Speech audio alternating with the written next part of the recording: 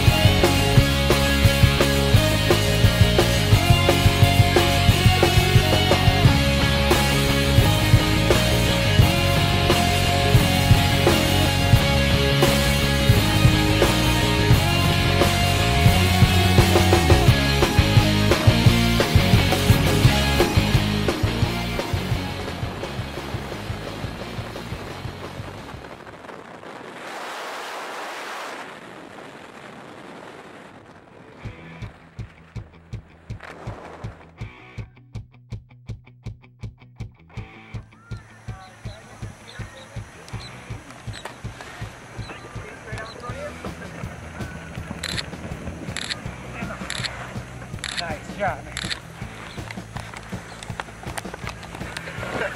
Well, what'd you think, Peter? I don't know.